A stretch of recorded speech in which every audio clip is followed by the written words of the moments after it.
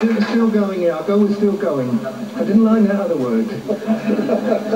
Like, you get to realise that there's a time when everything is in the past, and I can remember when I first heard a saxophone. I'm telling you this is a true story. I was at school, it was 1941, and I was evacuated out of London, and the school concert, the school dance band, and they played You Say the Sweetest Things, Baby.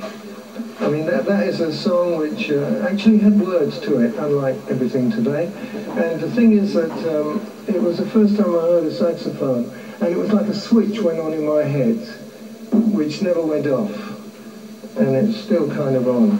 And I told Dad, I've got to have a saxophone. And my dad was very broad-minded and produced a saxophone. He hired one anyway I proved I wanted to play it. And so I tell my students, when you play in front of people, always play 100%. You never know who's going to have a switch go on in their head.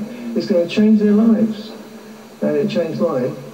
And I've been playing a long time, see, so I want you to have that in mind and a little bit of kind of sympathy for me, because I hardly play these days. This is my problem. So I'm going to pick up the saxophone and see what happens. I hope to play a thing called musicians used to call this the cheese song, right? There is no greater love.